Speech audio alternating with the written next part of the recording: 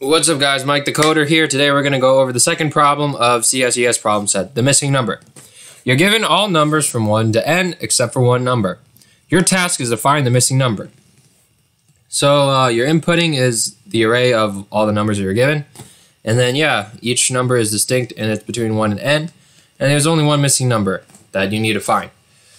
So how I did it was, I actually did it by sorting, and I don't think that's actually a good idea. I found a better way to do it, and I'm going to code it up with you guys. Okay, so let's say, we're going to read in the array of our numbers, and then we're going to just loop through and just read that in. So let's do that for now. Let me just change my thing. Where is R? Where I put my array number? Array R right here. Oh, okay. So by the way, I use LL means long, and we use that in competitive programming because that it's faster to type LL instead of long.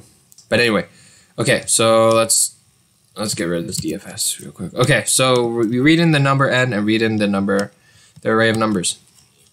So how do we find the missing number? Okay, so what you could do is you could actually just sum up all the values from 1 to n, right, using a math equation, and then we just sum up all the values in our array, and then if we subtract that sum from our sum, we will get the missing number. And the reason why is because if you see this, you're given all the numbers from 1 to n, right? So if I do like 1 plus 2 plus 3 plus 4, 3 plus 4 up to n, right? I add them all up to n, and then I subtract by my current sum of like all the rest of the numbers. So the rest, I should get my missing number, right? Because I have the total sum of all the numbers, and I subtract from the rest of my array values here, I should be able to get the missing number. So let's code that up. So here we read in the end and we read in our array, and then now we're just going to create a sum 0, and we're going to add up all the numbers. So let's do that. Now, so this is going to be after we added up all our numbers, we're just going to we're going to take the total sum, and what is the sum of all the numbers from 1 to n? So the sum of numbers from 1 to n is going to be a formula we could use. So that's n times n plus 1 over 2. Okay? Now after we have this total sum, we're just going to do cout total sum minus sum. And that should be your missing number. And I believe this should work. So let's actually submit this.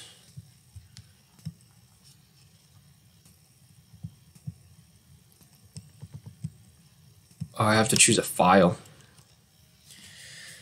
Okay. I believe this is this one.